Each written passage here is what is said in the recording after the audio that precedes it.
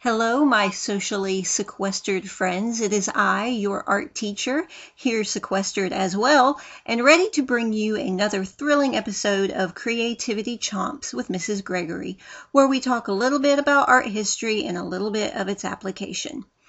Our featured artist today is Raphael. I wanted to bring him up for this lesson because the date is so close to the 500th anniversary of his passing, April 6th to be exact, and I believe that one of the great tragedies of his death is that he passed away at a young age. He was only 37. Leaving an infinite amount of possibility as to the work he could have created. He is considered to be one of the true greats of the High Renaissance. Raphael was born Raffaello Sanzio in 1473.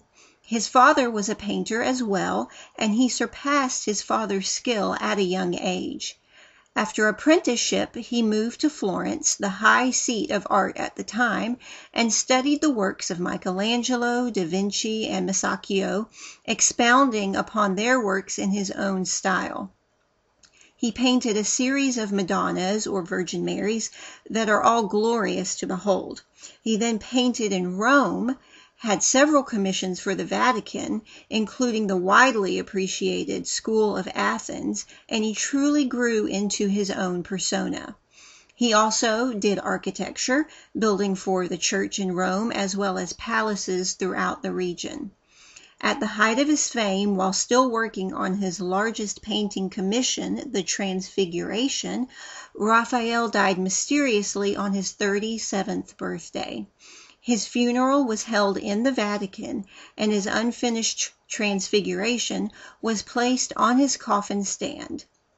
His legacy of well-balanced and composed artworks shaped the face of painting for the next several years to come and is still felt and appreciated today.